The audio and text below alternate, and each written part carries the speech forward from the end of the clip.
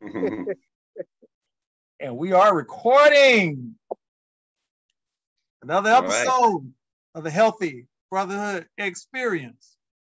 I am your host, JT Hale from the ATL, and my co-host over here from the Detroit, the official mayor of Detroit, Lucille Boyd. He really is the mayor of Detroit. And we got a special guest this evening, Brother Orinthal Striggles down in Columbia, South Carolina. Certified running coach, BMR OG. Glad to have you on, Coach. Welcome to the Healthy Brotherhood podcast, man. Have you checked out any of our podcasts before? Thank you. Glad to be here. No, actually, I have not. I'm behind the times. I didn't even know about the podcast until I was invited to be on. Okay. And you know, that's my own fault. I've been just behind the times with a lot of things. So yeah, I have some catching up to do. Lucille, we'll give him a pass. Yeah, we'll give him a pass today. He'll be all right. He'll be in the future episodes of the Healthy Brotherhood.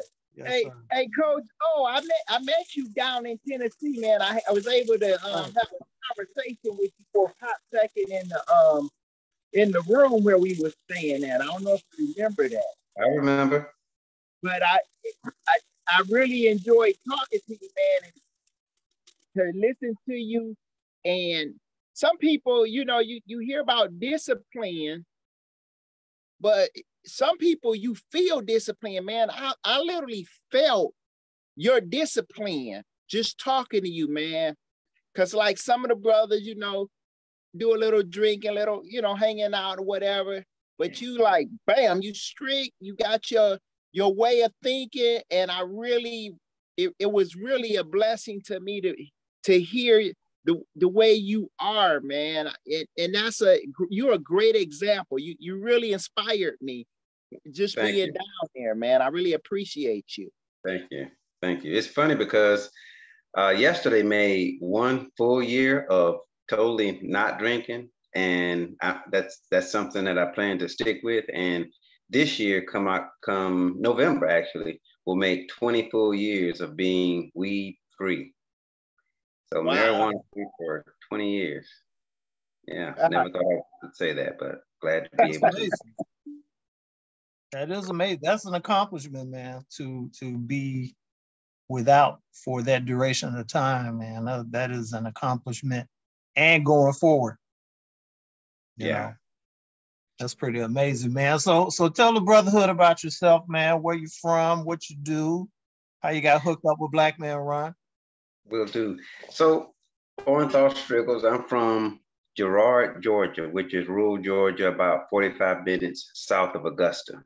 Okay. I went to high school in Screven County, Sylvania, Georgia. And I did my undergraduate work and ran track and cross country at Benedict College here in Columbia, South Carolina.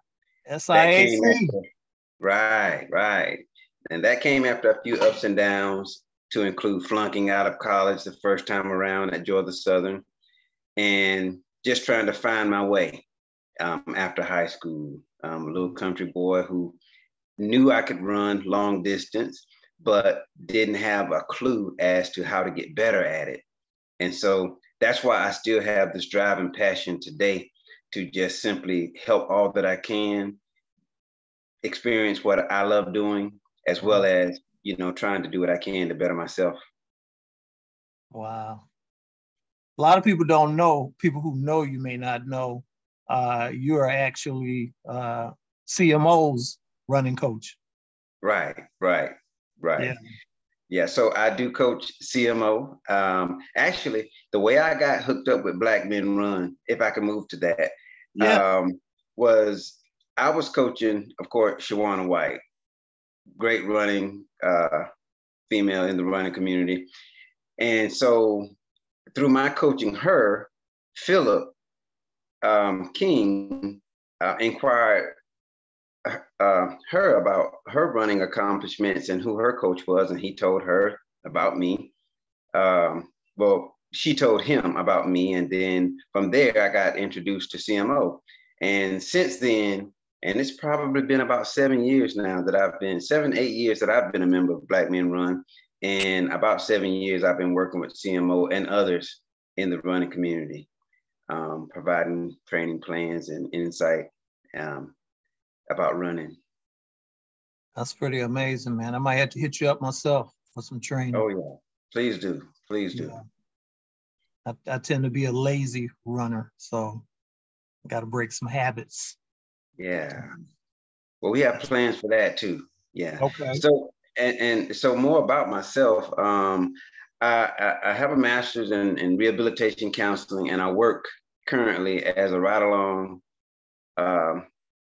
counselor with the Columbia Police Department. And my job entails, of course, mental health counseling, but also assessing those who might be in a mental health crisis to help them from being on the street, or if that crisis happens at home, helping them into a clinical setting or a hospital to get the help they might need. That's pretty cool. We have 2 episodes devoted to mental health, one with Knoxville Captain Philip Tucker. I met him. I met him in Tennessee. He was in Knoxville. And right. Denver, one of Denver's vice captains, Dondre Harris. Okay. Yeah. Did part 1 and a part 2. And the podcast that we just posted, we have George Morse from Philly, and on Yankee Game from the Bay Area, we're talking about active shooter situations and things you can do to potentially survive. So we touch on a variety of topics. Oh, that's cool. Yeah, everything from A to Z, mind, body, all of that. Good. Yeah, man. So you touched on 2 very, very things we were really have just finished talking about, and will be an ongoing conversation with the mental health specifically. That's great, man. So you ran track at Benedict? I did. Yes. Okay. Did you run at Georgia Southern too? I did not get a chance to run at Georgia Southern, and I ended up at Georgia Southern not even knowing I needed to take an SAT to go to school. This is how ignorant I was and how ill-advised and ill-informed I was coming out of high school. I had decent grades. I was always the number 1 athlete at my high school, Scriven County High. I graduated in 1994, but again, did not know I needed to even take an SAT to enter into college. Didn't have the best, I guess you could say, academic advisement. My parents didn't know. Can't blame them. And so by the time I was recruited by Georgia Southern, but never understood why I never got any offers. And so now that I understand, how things go in the operations of collegiate sports, I do now help athletes whenever I can, with helping them, enter into school. So I ran track at Benedict for 3 seasons and 3 seasons of cross country. And in those 3 seasons,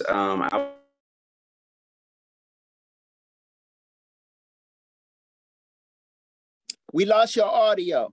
Yeah, hit your mute button again, or unmute.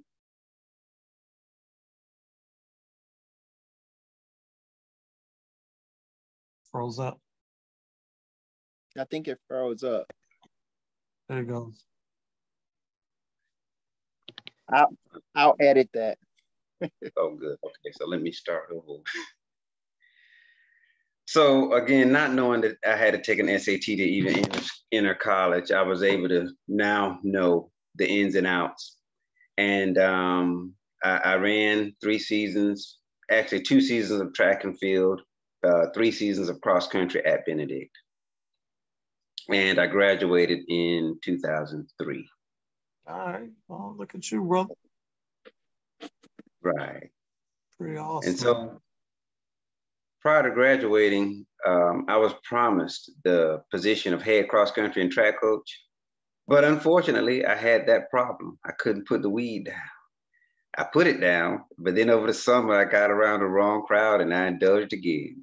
And so just prior to graduating, not even weeks after the cross country championships, the SIAC championships that I was runner up to Bernard Lagat's cousin, and who coincidentally was the only person in the conference to beat me. But long story short, I was asked to take a drug test, and I did. I could have ran from it because I'm thinking, hey, I'm about to graduate in a couple of weeks. I can just run from it.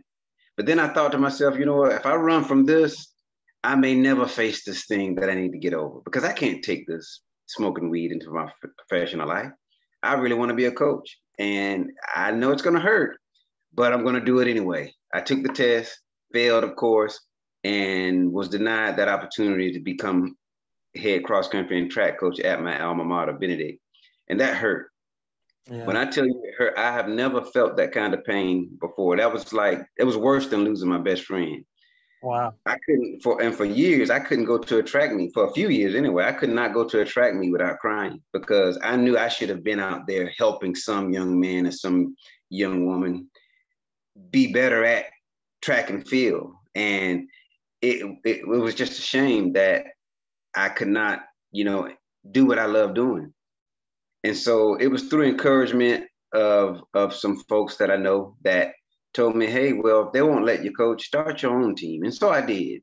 And so I started coaching little by little. And here it is, a few years later, I'm now the national run coach for Black Men Run. Look at that. Yeah. See how God works? Exactly. Yeah. So better and bigger for you. Right. Hey, Coach O, it's a reason for, that's really an awesome testimony that you have, because there's a lot of guys, in the same predicament, man. And you decided to face it head on, man. I mean, that's a lot. That takes a lot of courage to do what you did, man. I mean, wow, that most people would hide from it, or try to ditch and dodge, but you went at that thing head on, let the chips fall where they may. Right. That was powerful, man. And you know what? All the future people that you come across that hear this, it's gonna inspire them, man.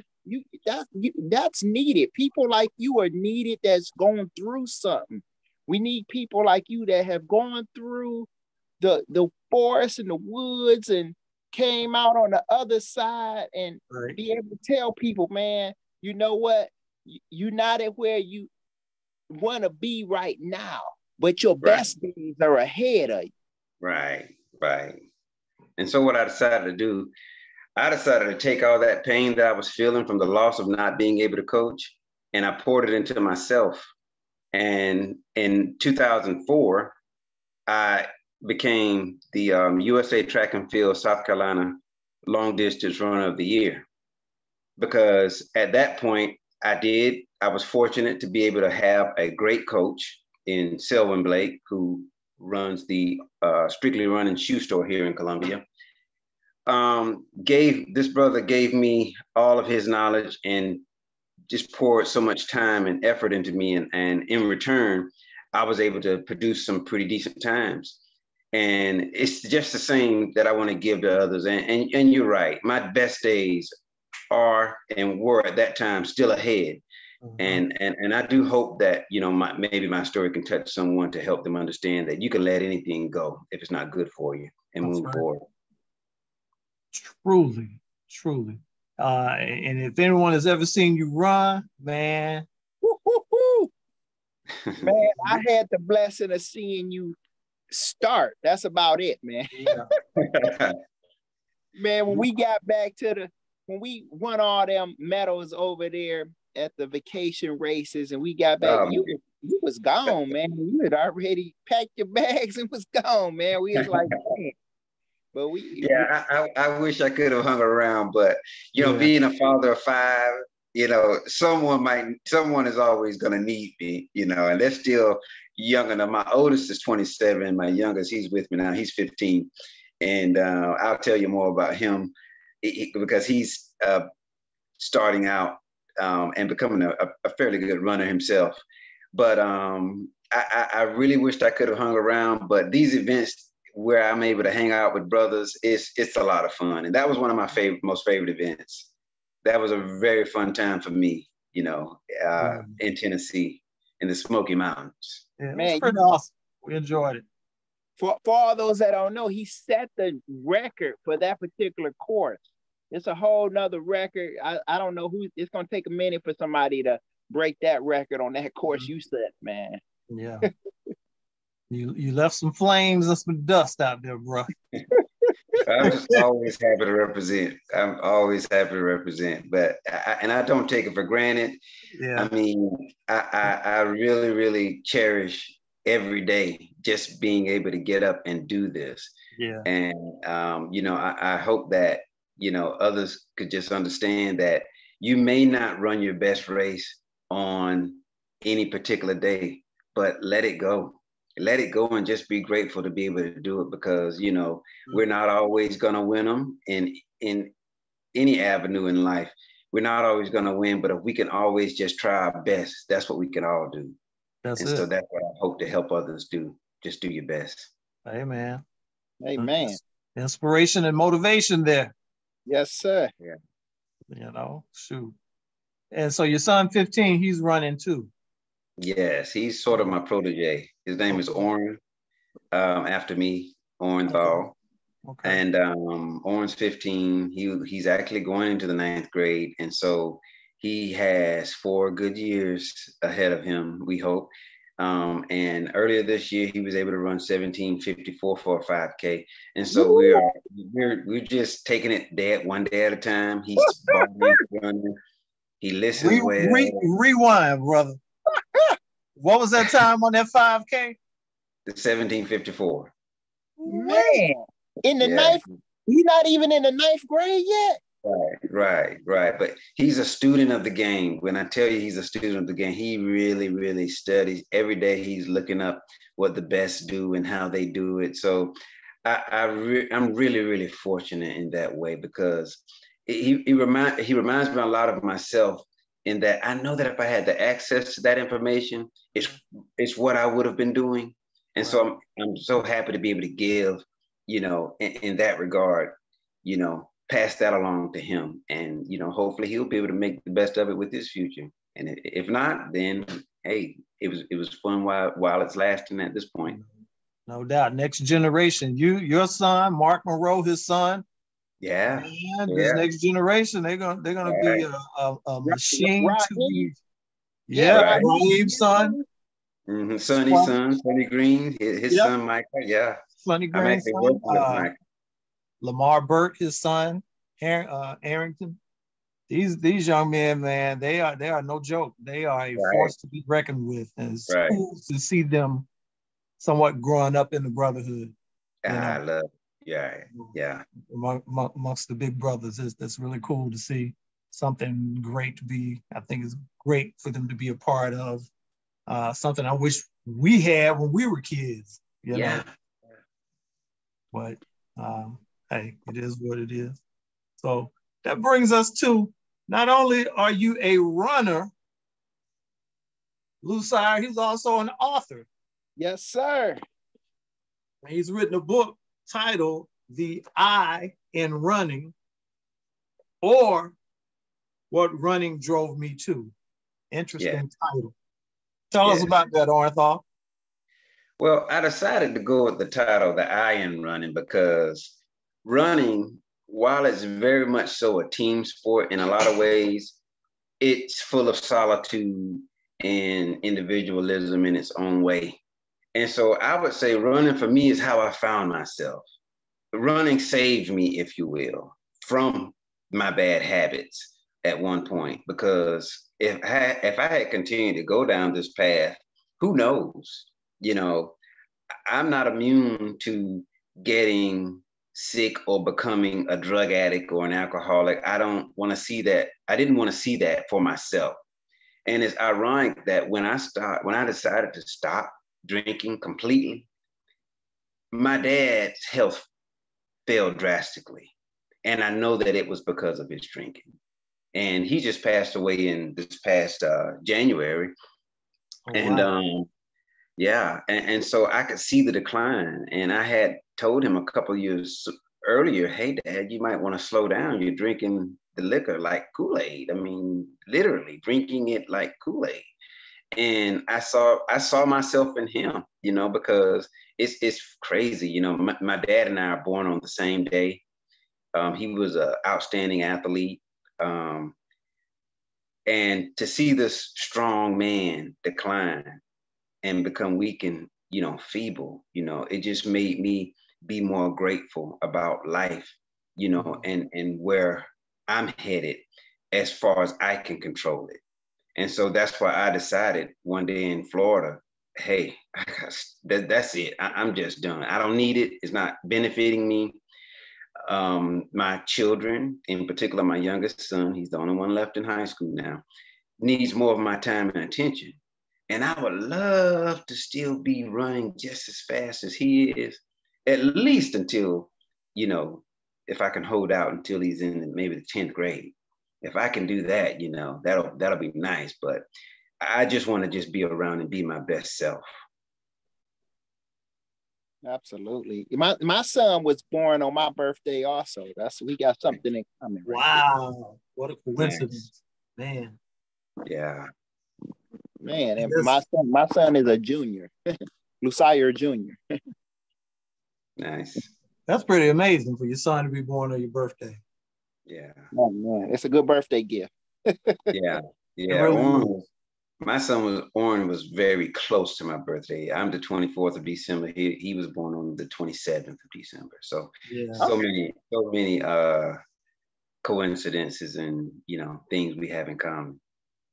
Wow. That's destiny right there. It is. It is. So go ahead, Lou. What inspired you to say, hey, let me go ahead and put this down and write this book for other people to be able to see my story? Well, I had some inspiration from a guy who runs the Greenville Running Company. He and his brother. I went by one store that his brother owned in Travelers Rest, South Carolina, and Dave said to me, hey, OJ, which is what they would call me sometimes because OJ Simpson and I have the same first name. Hey, OJ, why don't you write a book? You've been running all these races. You're a serial racer. You race every single weekend. Why don't you tell us about it and how you stay healthy? I go over to Jeff's store, not even 20 minutes later, Jeff said the exact same thing. And I said right then, hey, you know what? I'll do it. I'll write one. And so I realized after about 2 years went by why I didn't do it. And it was because, well, I don't like to write. And so at that point, someone encouraged me to get a ghostwriter, which is what I did. And Joyce Hodges Height is a retired English teacher in Georgia who lived and lives not far from where I'm from. And she happily agreed to help me out with writing the book. You know, it's a very quick read, just a little bit about my life and, you know, the ups and downs and how I'm able to stay, I would say, you know, on top of my game and fit and stay within it, you know, the running. And that's how it actually came to be. For our listening audience, explain what a ghostwriter is. A lot of people don't know what a ghostwriter is. So a ghostwriter is someone who writes the book for you. That's pretty much simply it. You tell them what you want in the book. They formulate the words and put it into story form or autobiographical form as you would like it. And so here it is. She was able to do that for me. And I very much so appreciate that. Right now, she's at the Nationals. She is 86 years old, and she's still running herself. So she's a lot of inspiration for me. Oh, she's a runner too? She is a runner. Wow, 80-something. Right. That's awesome. Right. Does she have a book? She does have a book. Her late husband and herself wrote a book called We're Going the Wrong Way Again, Jim. I think that's the name of it. But interestingly, when I met her and her husband in high school, they were coaching a young man, maybe who lived about 20 minutes away from where I'm from in another high school. And I started out beating this guy, but it didn't end up that way because he had them. or her in particular, to coach him. And I didn't know this until years later after I graduated, how much she helped him with his running. But turns out she helped him a whole lot. He was able to go on to win a state championship and run awesome times. And I didn't have that. I never had coaching until after I had arrived at Benedict. And the coaching at Benedict wasn't the best, but again, as I was saying, I was able to find someone in the community. And so who helped me out quite a bit. Yeah. But yes, Joyce is my ghostwriter, and she's an awesome person, I would say.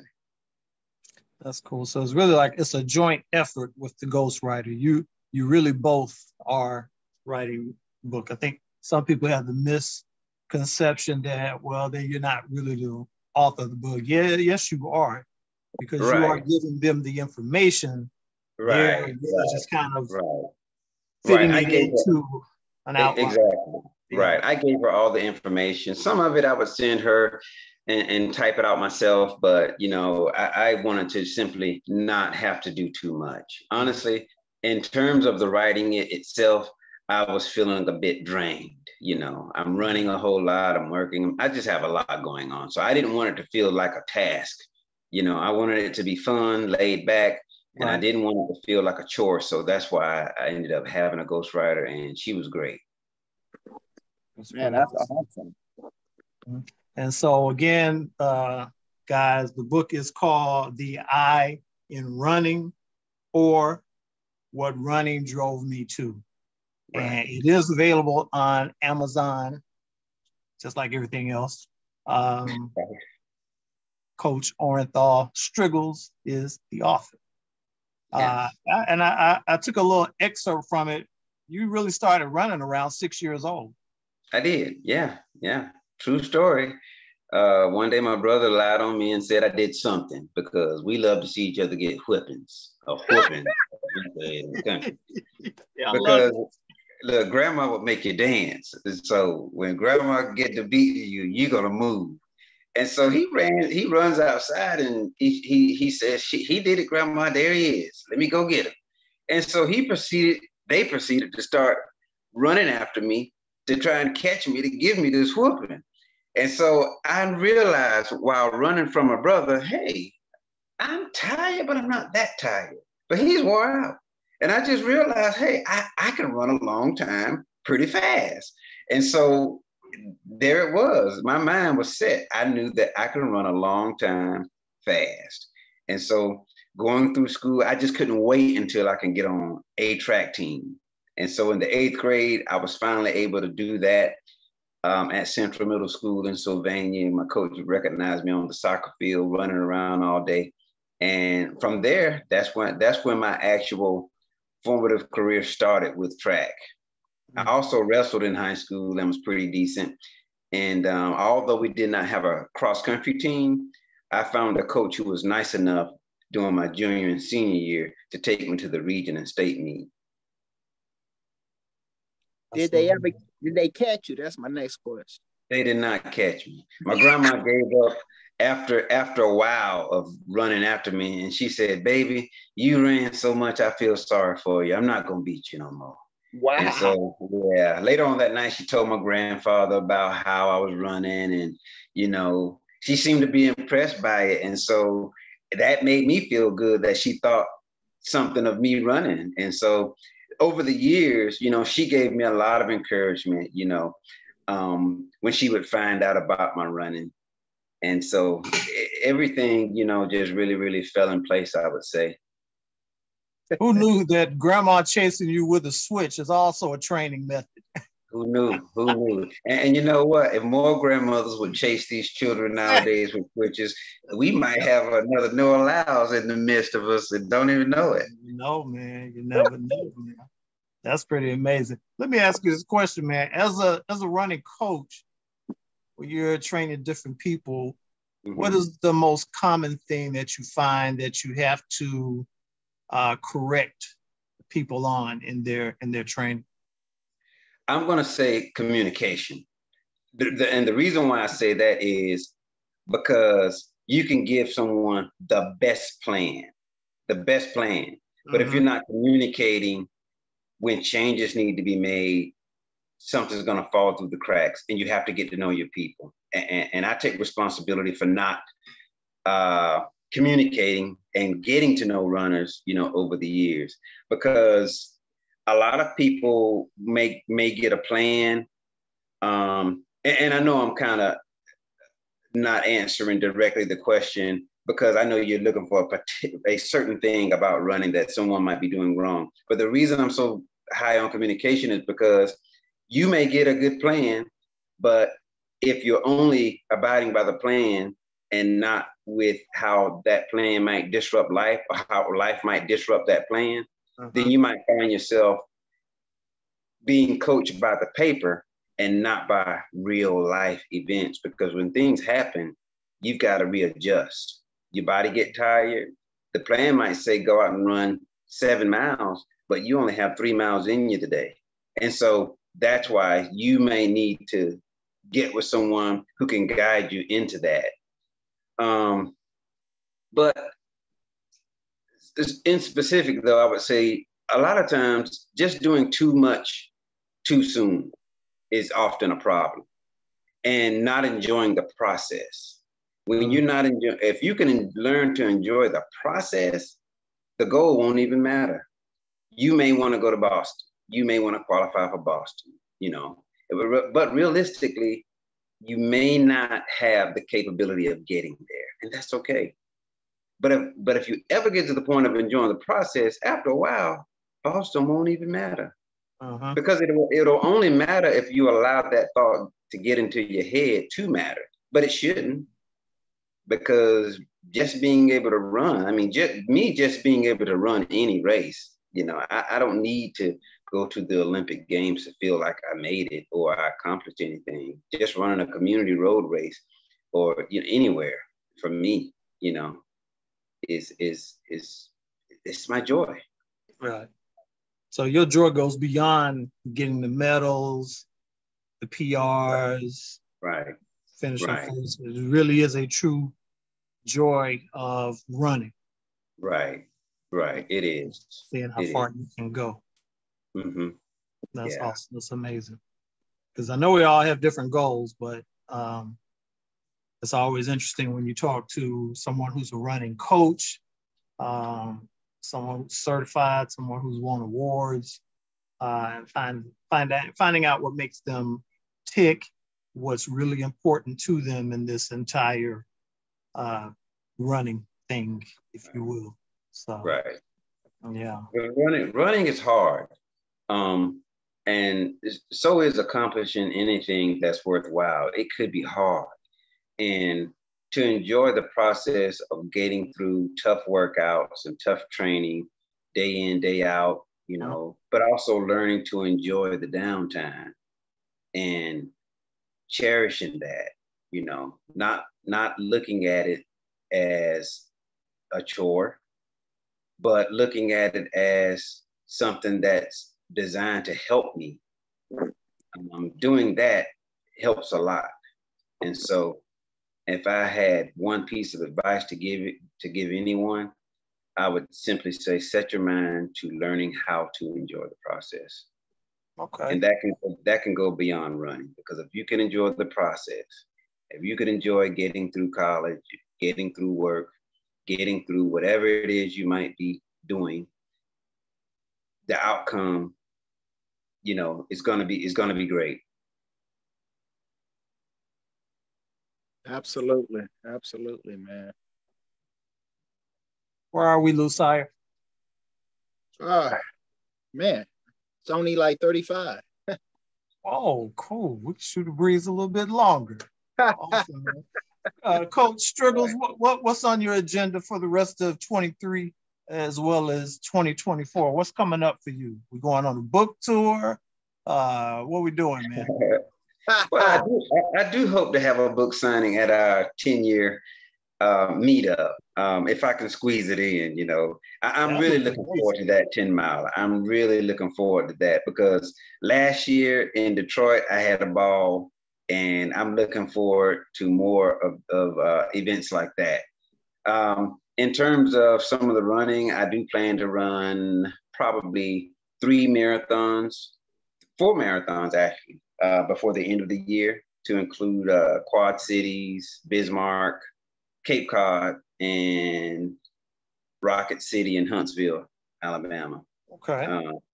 I'll be doing the 10-miler. I'll throw in some 5Ks, of course, a half, 15-miler, Charleston 15-miler. So just to name a few, those are some of the races that I will be participating in this year. As far as book tour, I hope to have a book signing pretty soon in Columbia, at the Hot Summer Nights 5K race. Okay. So we'll see if I can get my shipment in soon enough. I'll make that happen. Keep me posted on that, man. I may try and roll through this. You're only 3 hours away. Right. Yeah. That's a good event. To check that out. Bring some brothers. Yeah, that's a day trip. Mm-hmm. Yeah, and the Brotherhood here in Columbia is growing. We I think every week the brothers meet, at one of the local parks here. Mm-hmm. At the one day a month, we'll have a Black men run, Black girls run meetup. Unfortunately, honestly, I haven't been able to make many of those runs because I'm always out of town, racing. But whenever I can, I try and make it. It's been very few and far between, but I'm very proud to see what those brothers are doing here in Columbia, because now you see them out and the brand is being represented well here. That's awesome. That's what we like to see, man. Like to see these chapters growing, succeeding, being consistent, making their presence known.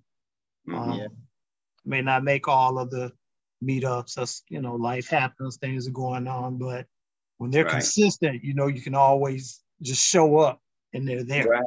Right. That's a good fit. That is really a good feeling. Right. That's one of my coaching models. Be consistent. But also consistency is everything. Right. But be consistent also at doing the right things. Because being consistent, so that's it. That's it for me. That's pretty good. Yeah, I look forward to that, man.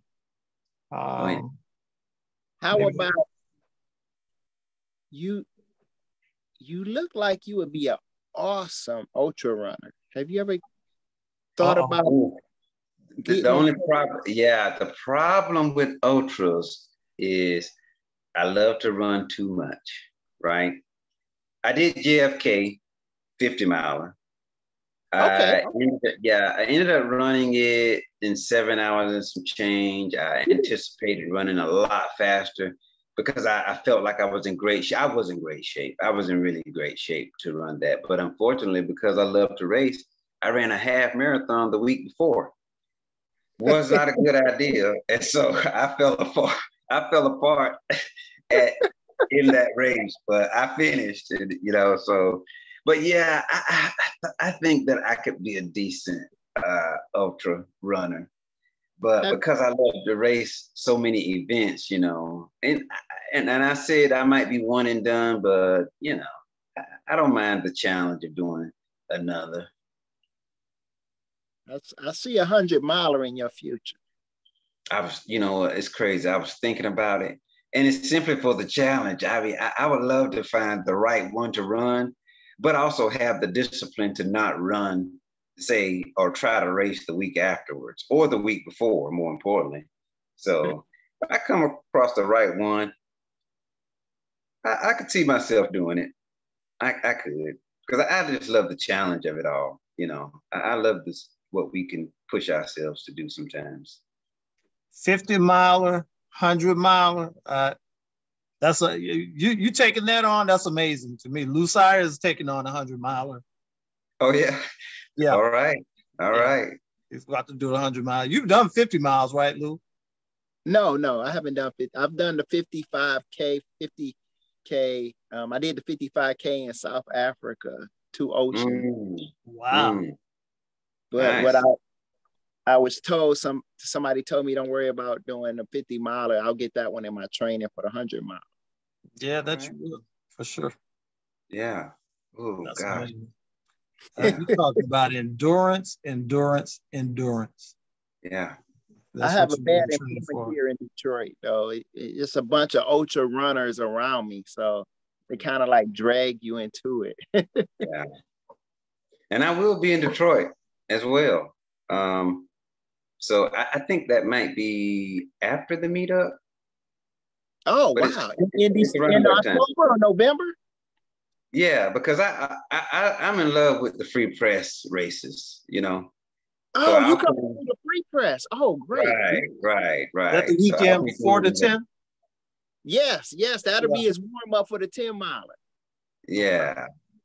So I'll be doing the mile, 5K and half. Nice. Oh man, let us. We definitely. You got to come hang out with us. Then I'm gonna let Captain Rome and everybody know you gonna be here. You gonna have a great time, man. Yeah. So Let them Mayor know. of Detroit will be looking for you. All right. Well, that means I don't have to worry about anything. The keys to the city are in his hands already. Yeah, absolutely. What I'm doing the half myself. I literally won the half marathon. I volunteered for one of the races here in Detroit, and they did a what they call it, pull a name out the hat, and they pulled my name to win the half marathon for the Detroit Free Press. Nice. Wow. This will be your number what doing the free press, Lucille? I've probably done the half probably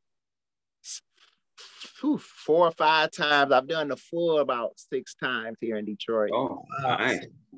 Yeah. 10 times across the bridge. 10 times.